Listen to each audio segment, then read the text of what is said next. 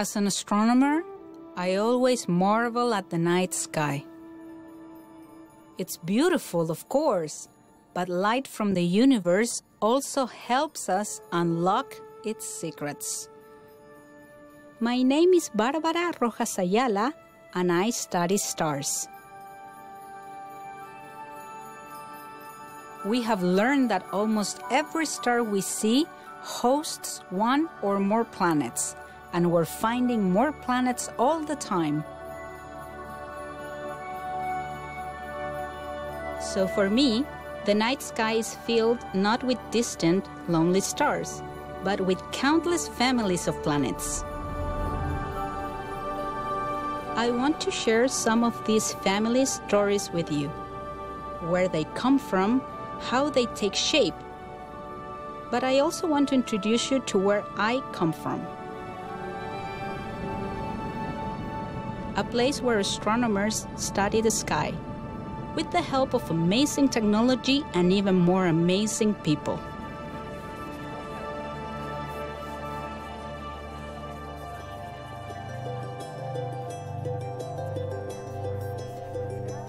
A place where people have experienced a strong connection to the night sky for millennia.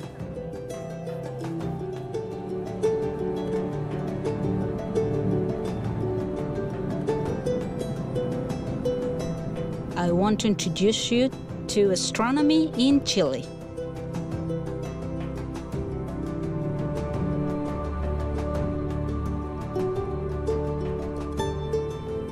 Chile lies on the west coast of South America, a long, narrow, mountainous country. The Pacific Ocean lies to the west, the towering Andes Mountains to the east, and the Amazon rainforest to the north. Chile is perhaps the best place in the world for observational astronomy because of its special climate. The Andes block rain clouds from the east, while currents in the Pacific Ocean bring cold waters north from the Antarctic. Along the Chilean coast, the air temperature drops, and as the cool air sinks, it loses its moisture. These factors combine to create stable dry air over Chile's coastal mountains with few clouds, perfect conditions for astronomy.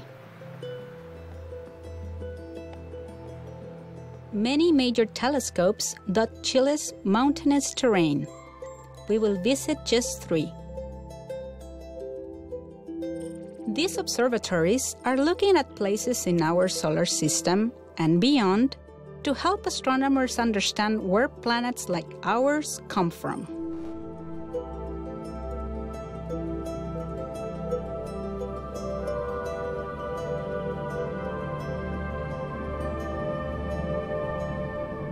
Standing on the side of this mountain, you can understand why it was named Cerro Tololo, which in the Aymara language means at the edge of the abyss.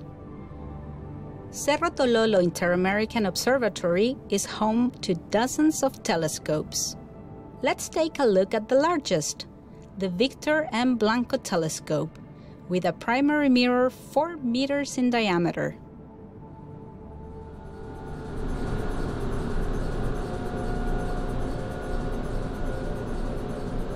Astronomers designed this telescope to observe the same kind of light our eyes can see. It's an optical telescope. Light enters the large opening and bounces off the giant mirror. It's the first thing the light hits, so we call it the primary mirror. The bigger the mirror, the more light it can collect. So astronomers like to build large telescopes to gather as much light as possible. The shape of the mirror focuses light on a giant lens, more than 1 meter across. That lens is part of an amazing instrument called the dark energy camera. The dark energy camera has 62 science detectors. It's one of the biggest cameras in usage in the world right now. Marco Bonatti is the first of several people we'll meet who keep these observatories running. As an electronics detector engineer, he's responsible for what happens inside the instrument. You need to be very careful that they are clean all the time, because otherwise you have all sorts of stuff deposited in the surface, and the surface is especially coated. Basically, we want to avoid any dust particles. So in the clean room, we have a controlled environment. We can control the amount of dust inside by basically you having filters and positive pressure that keep the dust out. All the light that the telescope gathers goes to a single point, basically. And this point, you put a detector. So the detector you put there depends on the science you want to do and the instrument, a lot of factors. Once the instrument is out of the clean room and mounted on the telescope, other team members help make the observations.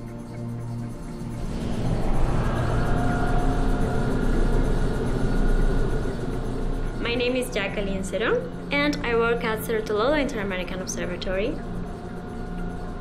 My position is night assistant.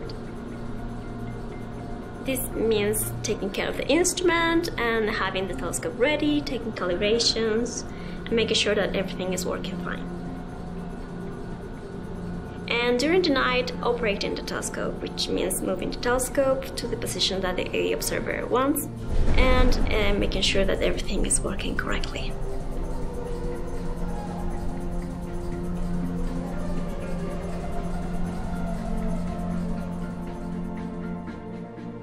What I really like is to learn in general how the telescope works, how it takes data, and all these different systems that are interconnected and that, accomplish such a huge task, and all the engineering involved. It's amazing.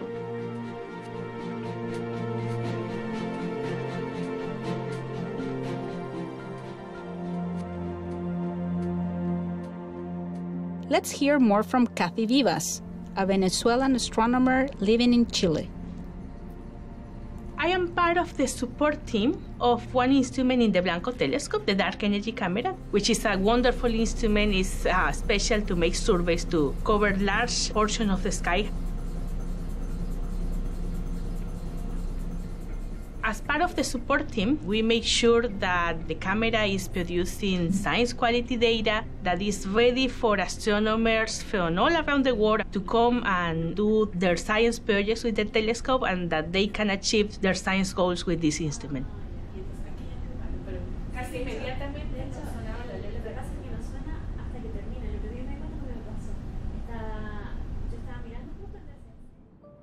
The dark energy camera was designed to peer into the farthest reaches of the universe. But because it can observe a large portion of the sky, it also helps us search for objects much closer to home.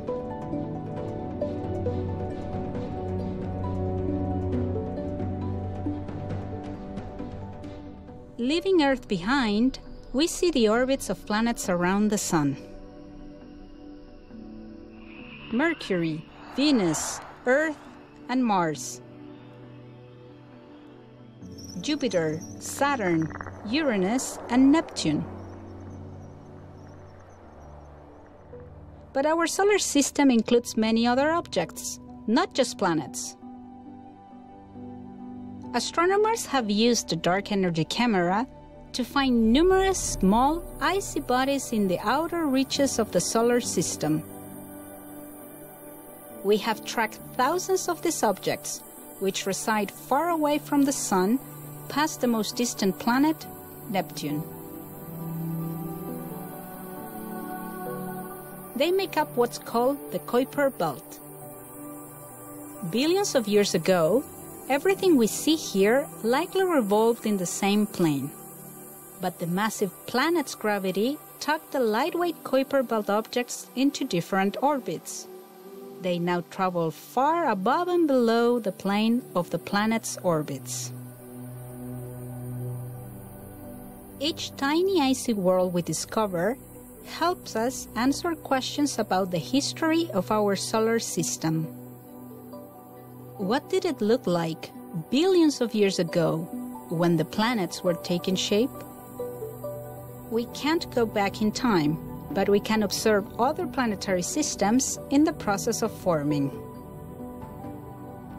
This work requires our most powerful telescopes, so let's return to Chile. We're heading to a mountain called Cerro Pachón. Only about 20 kilometers from Cerro Tololo.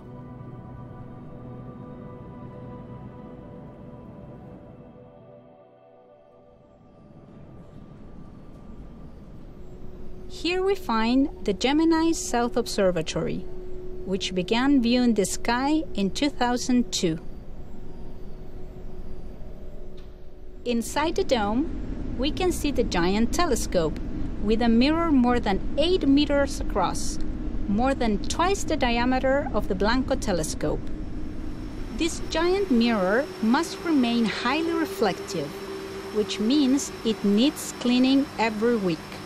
Such a big job requires a lot of teamwork. My name is Vanessa Montes. I'm an electronics engineer. We have different disciplines like optics, mechanics, electrical, software also. We all work very well, and it's a lot of team effort and a lot of collaboration between everyone. And I think that that's very positive. The more you can encourage people to participate more creatively in the different projects that we do, it's a more collaborative work environment.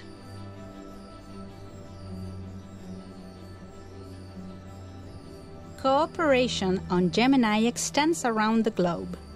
Astronomers rarely travel to Chile to use the telescope. Instead, they telecommute. Here, in the Gemini base facility in the coastal town of La Serena, nearly 100 kilometers from Cerro Pachón, technicians can operate a special instrument that looks at young planetary systems, called the Gemini Planet Imager, or GPI. Almost 10,000 kilometers away, at Stanford University in California, observers see the same displays and guide the work with GPI. Astronomers need somebody they can trust on the other end of the line, and that's where Alicia Shugart, Science Operations Specialist, comes in. We operate the telescope at night. We take data for the astronomers who have all contributed proposals for science.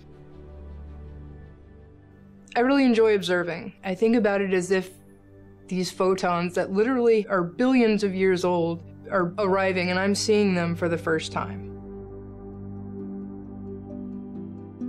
Not all photons are billions of years old. Many were created more recently, closer to home. Light detected by GPI reveals what happens when planets form around nearby stars. We can imagine traveling to one such place, so far away that its light takes more than 60 years to reach us. This star is more massive and much brighter than the Sun. The star and its planetary system are less than 30 million years old, mere infants compared to our own middle-aged solar system. Dust and debris form a disk around the star. Some tiny objects in this disk will end up like our Kuiper belt, icy bodies at the edge of the system. GPI allows us to peer into the center of the disk. Astronomers then use computers and the laws of physics to simulate what might be happening. We have discovered one giant planet, more than a dozen times more massive than Jupiter, whose gravity has sculpted the dusty disk into a warped spiral. Could something similar have happened in our solar system billions of years ago?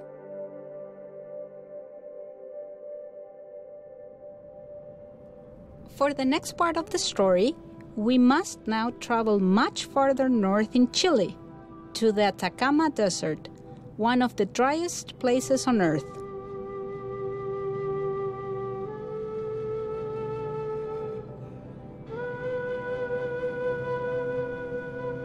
Home to a collection of 66 radio antennas, the Atacama Large Millimeter Sub-Millimeter Array, or ALMA.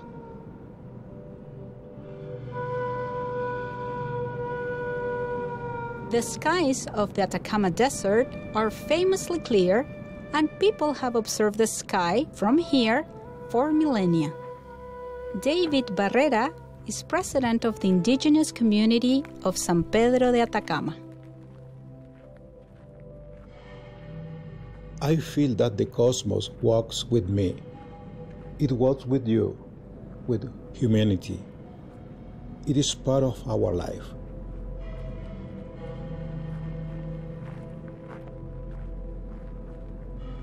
We humans are nothing compared to what the great cosmos is. That is why we are part of the cosmos. We walk together. We make up a single unit. That is the marvel of the human understanding. ALMA has been a respectful neighbor because it has asked what is the ancient wisdom of the native people in regard to the cosmos. And ALMA's invitation to the indigenous community is in some way to unite scientific knowledge with indigenous knowledge.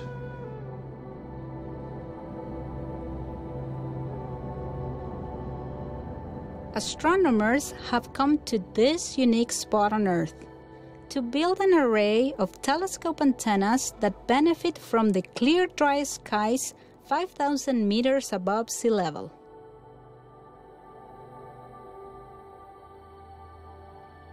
These giant antennas work together, like a single, enormous eye observing the sky in unprecedented detail.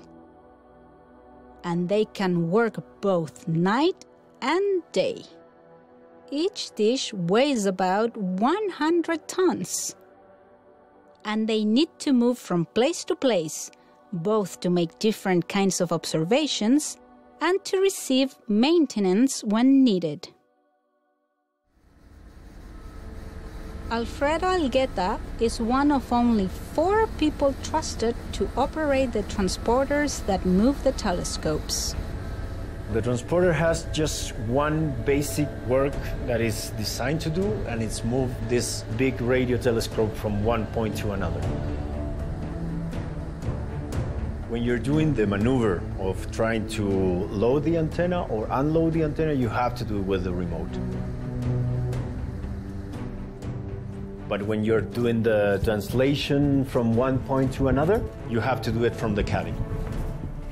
So every time that an antenna needs like a big fixing or anything, we try to bring it down, but it takes a lot of coordination to do that.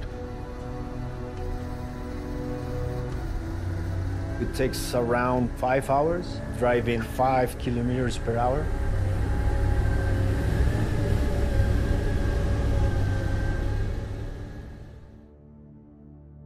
Once the antennas are in their correct locations, they collect a huge amount of data, and they work as a network. Data from each antenna is compared to data from every other one. Celia Verdugo, an astronomer and data analyst, collects and studies these observations for astronomers from Chile and other parts of the world. The kind of light we are collecting from the sky is a light that is emitting in radio wave shape, you see. We are looking at the parts of the universe with the lowest temperature, and because of that low temperature, they emit their energy through radio waves. We collect that signal, and from that, we can get either spectral information, or we can also get images of the source we are observing. And we are taking data for projects that are breaking the limits of what we know, going beyond the limit of our knowledge. That is really fascinating, yeah.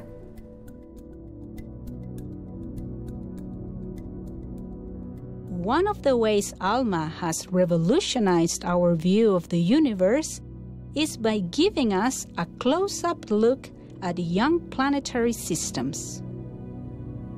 Here, we are seeing not just the leftovers of planet formation, but the actual disk of material from which planets take shape. This is ALMA's image of BDS 70, a very young star, less than 10 million years old. Its debris disk looks more like a ring of dust surrounding the star, with a large gap where at least one Jupiter-sized planet is forming. That planet has a small disk of its own, where moons could be forming around it. Here, we're seeing the results of a computer simulation, which we can compare with data from ALMA and other telescopes to help astronomers understand how planets grow. Perhaps our solar system looked like this billions of years ago, a family of planets taking shape.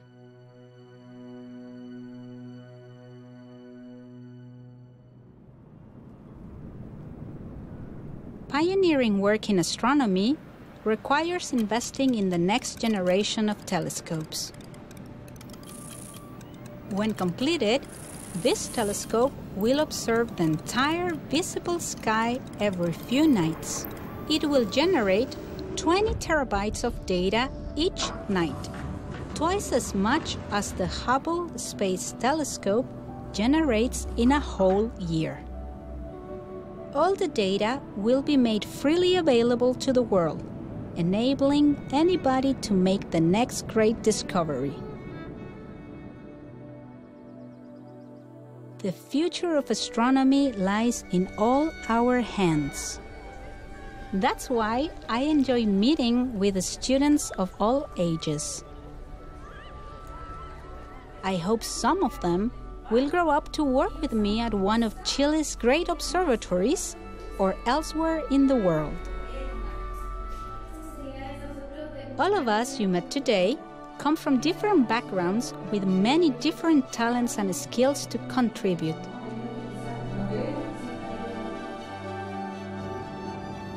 We invite everybody to look, to learn, and to enjoy astronomy. We hope to share the wonder of the sky and the excitement of discovery with the whole world.